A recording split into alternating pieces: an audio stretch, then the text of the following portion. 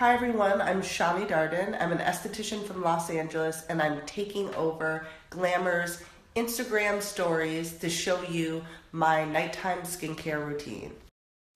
I just got home from a mini vacation with my kids. We were out in the sun, we went to Disneyland. I also got an amazing cold, so I sound a little crazy, but let me show you what I'm going to use tonight on my skin. So I use a little bit of Clinical Cleansing Complex, which is really gentle to cleanse my skin, and then I use 2 pieces of wet gauze to take it off. So if I have any eye makeup on, I like to use Garnier Micellar Water to take any of the excess eye makeup off, or if I have mascara on. So then I like to use a toner to get any excess cleanser or oil off my skin. I like this one by Control Correctives, and it's aloe base. It's super gentle, and I'm really careful wiping it off. Then I like to use Retinol Reform. I use 2 pumps, and I make sure to get it everywhere.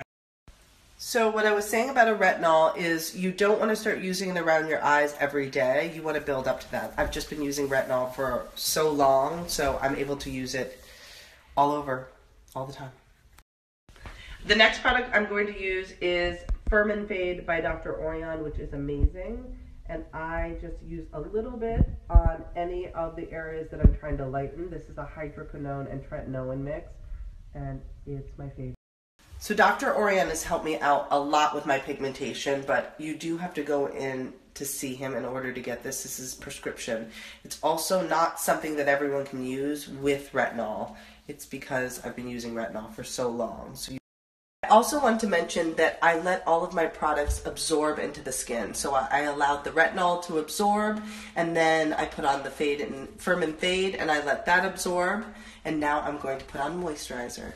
The moisturizer I'm using tonight is Reparative Moisture by IS Clinical. I love this moisturizer. I've been feeling really dry, so this feels great. I love it. Last but not least is the Youth Eye Complex by IS Clinical. My favorite eye cream. And I like to just pat it and take it all the way up on the sides. So this sums up my skincare routine for tonight. I hope you enjoyed it. I thought my daughter did an awesome job at filming it.